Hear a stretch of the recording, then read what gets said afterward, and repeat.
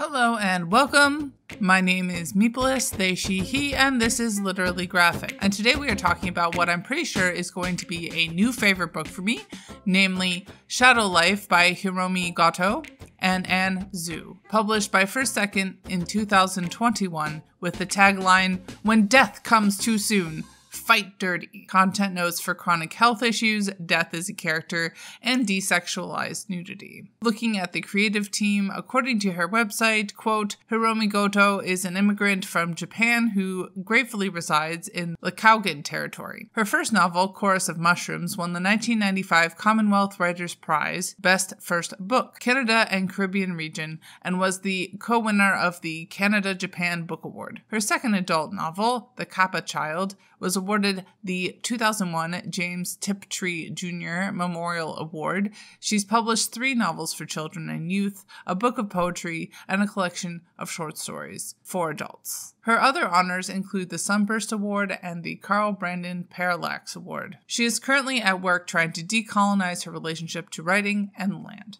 End quote. And, quote, Anne Zhu is an Ignatz-nominated cartoonist and illustrator working in Baltimore. She graduated in 2017 with a BFA in illustration from the Maryland Institute College of Art. She is the illustrator of graphic novels Shadow Life and Measuring Up, both available for purchase wherever books are sold. She is also illustrating upcoming middle-grade graphic novel Unhappy Camper, end quote. What kinds of keywords came to mind reading this book?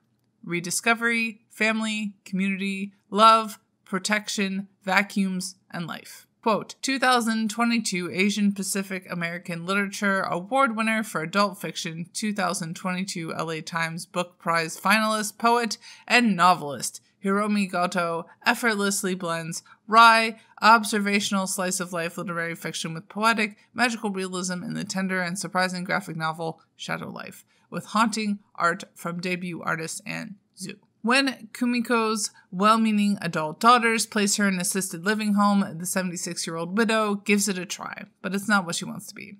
She goes on the lam and finds a cozy bachelor apartment, keeping the location secret even while communicating online with her eldest daughter. Kumiko revels in the small daily pleasures, decorating as she pleases, eating what she wants, and swimming in the community pool.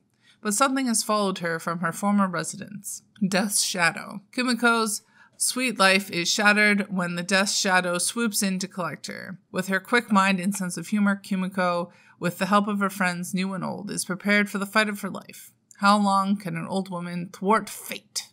End quote.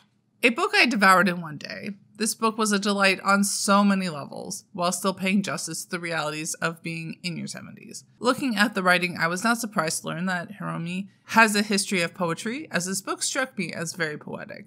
Decompressed frames linger on scenic details in a way I am predisposed to really enjoy. And perhaps I'm just teeing up another compliment, but I feel like this sort of story is often the kind where I struggle to tell some of the characters apart.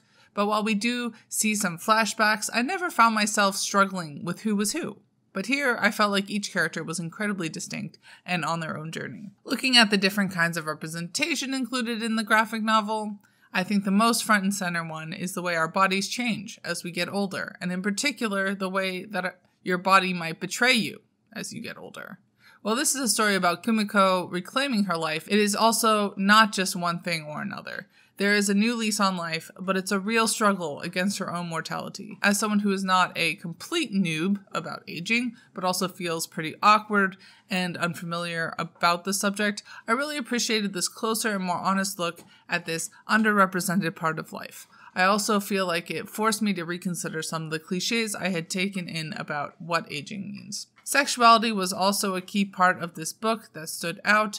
A pretty effortless and drama-free representation of someone who has been attracted to more than one gender across a long life. The love story element of Shadow Life was so incredibly heartwarming and sweet. It also reminds us that no matter how old we get, we can still change, love romantically, forgive, move on, and find fresh community. Race and racial diversity also popped up in a few different ways. The treatment of Japanese people in Canada during World War II is discussed by 2 characters who experienced it and came away from it with 2 different perspectives. It is also made incredibly obvious that the overall supporting cast is also made up of racially diverse people. More of a show rather than tell story, the topic of gender didn't come up at all. So, while I'm not sure how each character identifies, it doesn't really matter, and they all felt like they were somewhere slightly different on the spectrum, and there was certainly no us versus them with anyone's gender being better or worse than anyone else's gender. Class is again not explored to any great depth, but we have a main character who buys secondhand vacuums, takes the bus, hasn't had access to robust home care, and isn't afraid to nab free stuff from the curb, which speaks to a certain level of working class hustle. To conclude, with all that said and done, I have not talked myself out of this being a new favorite, so I'm rating this book 5 stars. Bye y'all, keep reading Unorganized and Capitalist Depression. And as always, Literally Graphic is created on land that should be given back to the traditional landholders, which in this case is, to my knowledge, the Mississaugas of the Credit First Nation, Anishinaabe people, the Haudenosaunee Confederacy, and the Huron-Wendat Nation.